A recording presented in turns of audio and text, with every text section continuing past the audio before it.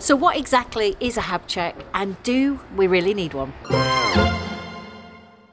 I can't believe we've had this motorhome for almost a year now. So to celebrate her birthday, we're bringing her back to our friends at Broadlane and we're going to give her a full habitation check. Right, if you've been following the channel for more than a year, then you'll remember Aid, who handed over our vehicle to us last year. Thank you for seeing us again, Adrian. No problem. Welcome back to Broadlane. Thank you. So the first question I have is, what's a hab check? A habitation check is a testing of equipment in motorhomes or camper vans. And basically we will be on the servicing side, the engineers test the gas, the water, the electrics, both 12 volt and mains. There'll be a damp meter check done on vehicles where it's applicable, because some of the new vehicles on the marketplace are made of fiberglass. Yep. And that's not relevant on the damp test. And general condition of the vehicle, so externally and internally. Why do we need one? It's a requirement more on for if it's a new vehicle. The manufacturers have warranty periods. They can be up to a 10-year period, and it's important that a habitation check and an engine service check is done on a regular basis. Habitation every 12 months. An engine check, depending on the manufacturer of the vehicle, of the chassis, that could be up to 2 years annually, okay. But up to 30,000 or a 2-year period. But it is recommended that an oil change is done after the first year, within the first year. So basically it's for the safety of the vehicle and also to keep your warranty valid. Correct. This is the tick list. Let's go out and do it. So there are two main options when you need to get your habitation check done. We've come back to Broadlane and Aid because you are... We are an approved workshop scheme centre. Yep. The other option is you could get a mobile caravan engineer out to you. Both are approved by the NCC. The AWS Hab Check usually covers 8 different parts to the van. The first one we're going to look at is the underbody. What does that mean?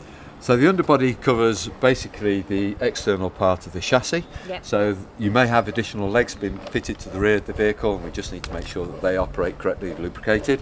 It would also include the mechanical operation of a step, if you've got a mechanical step underneath the body, and the onboard tanks, if you've got a fresh and wastewater tank, to make sure they're secure and make sure the pipes are still attached. So the next we've checked the 12 volt battery system, which is fantastic in Steve's unit here. I'm going to hand over to Lindsay. Yeah, EcoTree Lithium check all these for us. Also part of the system on the electrics, we're checking the PSU, the power supply unit. We've got the main supply down here where the charge is also built into, so part of the charging system will be checked, and also the 12 volt side, which is the far side here with bank of fuses, are also part of the system that's checked on the electrics. So testing the refrigerator, we're going to test it on 230 volt mains, 12 volts, and also on the gas side of the system. So we test all the mains sockets on the vehicles, simple mains tester into the socket, and making sure that we've got the correct lights illuminated. So on the main side, we'll be testing the microwave for its operation. We just put a small amount of water in there in a cup and then just turn this appliance on. And then also on the hob, similar operation here, we've obviously got electric hob ring there, and that's that valve there for testing purposes. So on this vehicle, they've had a Truma, a Venta air conditioning unit fitted. This is an aftermarket fit, and that will also be tested as part of the mains. So this is an optional extra that Steve's had fitted. It's the EcoTree system, and this is showing all the charge voltage coming in both from mains and also off solar panel energy. And next we'll check all the interior lighting on the vehicle, both inside and also on the outside, because the awning lights are also part of the same system. So we're testing the gas systems, so from the cylinders, through the hose tails, through the crash sensors, through to the bulkhead manifold, the security of the cylinders when in transit, going through these straps here to retain them in position. We're checking the Audi boiler on this particular motorhome. It works both on gas and electric, so we will be testing both appliances. Both are off at the moment, but there is also the backup system here, which is also the other way of operating this system. The next area to be tested is the water system. How do you do that? Well, first off, we have to make sure we fill the onboard tanks, if it's got a fresh water tank. So purge that system, then prime it through the system. Obviously, you turn the control panel on to make sure the 12 volt pump is live. Get running water through on the cold side.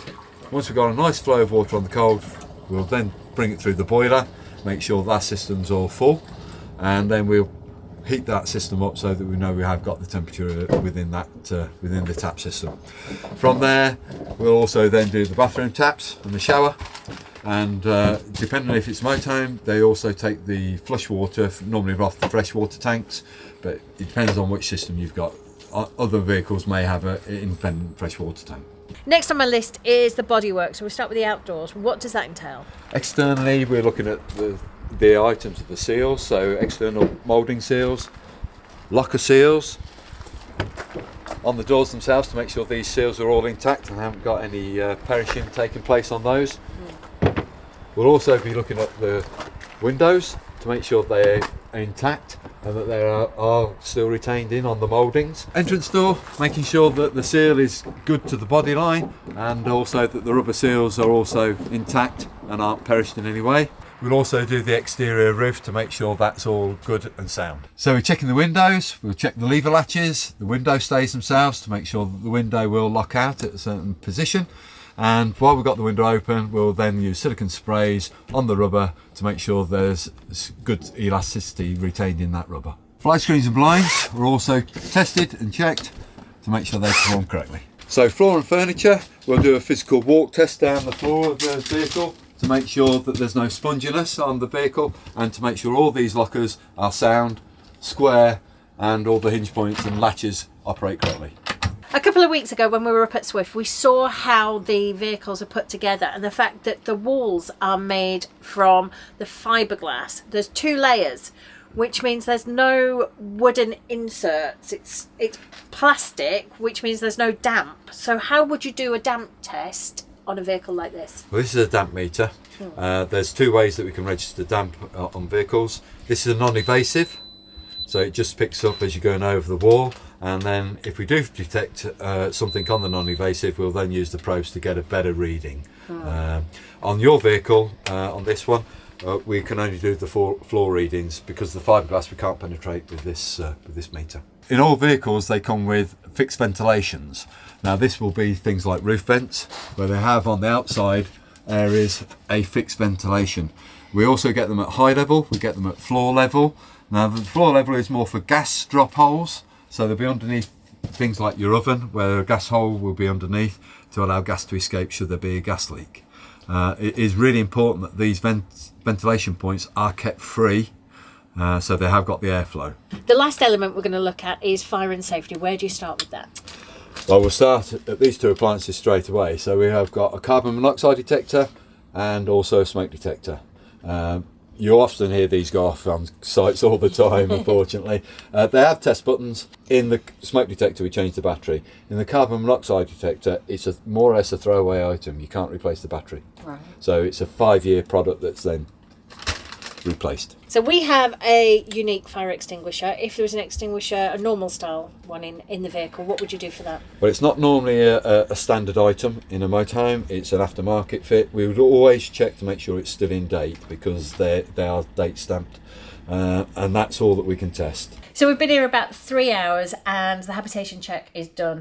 Have we passed? Oh, definitely. With flying colours, thank you. Fantastic. We do have a tick sheet that is always filled in, and there's detailed information about all the recordings of the CO2s and charge voltage on your batteries and things like that. So thank you very much, Lindsay. Thank you.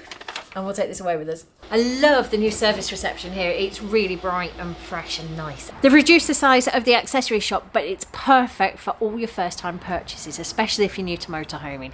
And because they're such great mates of ours, they've given us a 10% discount. So if you go into the shop, have a look what you can get a discount on and use the code ROAMING10 and happy shopping.